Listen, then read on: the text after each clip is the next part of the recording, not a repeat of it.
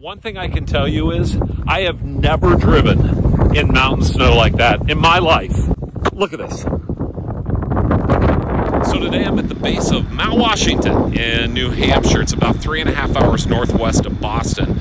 The Mount Washington Observatory offers an overnight program that allows regular folks like me to experience what is widely regarded as some of the worst weather in the world. All right, this is the Snowcat taking us up to the top. Guys, so I answered the right weather question, and guess where I'm at? Right there. I've been driving heavy equipment since a teenager. Right. You can see a light. Just to experience above the tree line. Not, we're gonna go up. 80-mile-per-hour winds, gusts the last 24 hours up to 104. Here's what it's about.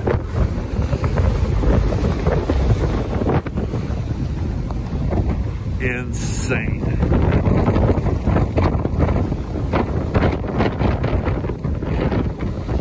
So Mount Washington tops out at 6,288 feet. It's located in the White Mountains, and the weather here is insane, mostly due to the mountain chain's north-south orientation. The jet stream winds carry storms eastward, and this is a common area where different air masses collide. And this mounded dirt and stone are frequently in the center of that weather bullseye. 100 miles an hour. But luckily we didn't have to get away with from a sheltered 140 mile. That weather information is gathered by the observers. It's basically sent out to the National Weather Service every single day. So now you want extreme weather? Imagine a recorded 231-mile-per-hour wind speed. It's one of the top non-hurricane wind speeds ever recorded on Earth. They have wind chill values up here of like minus 100 plus degrees. Snowfall, they get about 24 feet per year.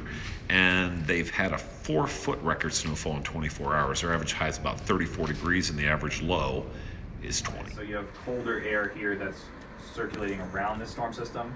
These clouds here. These are the tools to break the ice off of the instruments. Look at that mallet.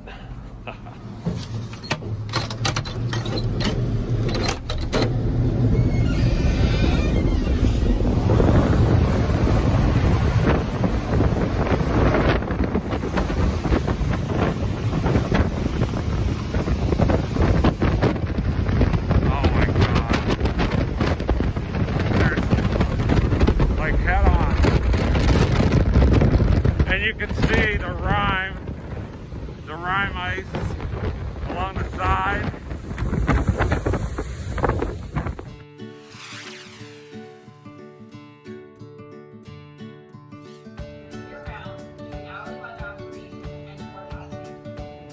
The difference a couple hours makes. Now we have an inversion.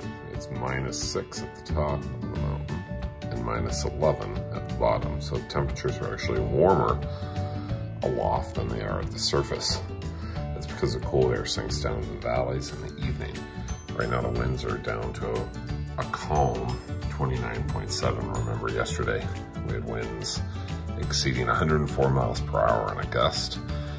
Now the 24-hour max gust is 96 miles per hour. Wind speed right now at, again, 29.7 or 30. The wind chill is -34 degrees. So pretty calm morning comparative to what we experienced yesterday.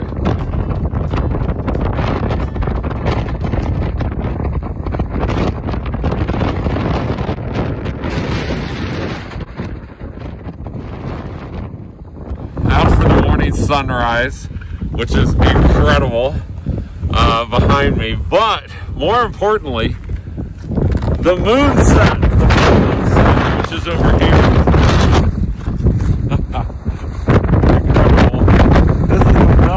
Venus, the orange and pink, that's the sun behind me, putting its shadow from the earth into the sky. And if you look across the horizon, you can see the shadow of the mountain right there. So when you head out to hike in this kind of weather, you have to put on micro spikes. So these are just this contraption. Basically, you put it on your feet, and then the spikes on the bottom give you traction in the ice and snow. So we're gonna head out and walk around the top of the mountain. Oh. Wow. It's like being on the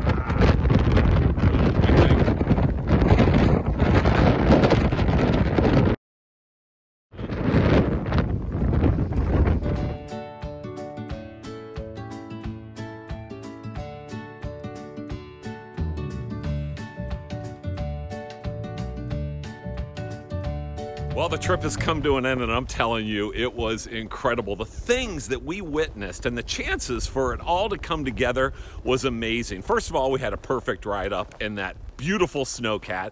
Then we saw winds 104 miles per hour, rime ice the size of Texas, the belt of Venus, the mountain shadow, a full moon setting simultaneously with the sunrise on a crystal clear morning, and then a lenticular cloud that spun its magic overhead before the mountain cap rolled in. And finally, a fantastic trip back down the mountain with a fantastic group of people, engineers, aeronautical engineers, an anesthesiologist, an actor, bird lover, science geeks, and of course, the token weather guy. An incredible, incredible adventure on the top of Mount Washington.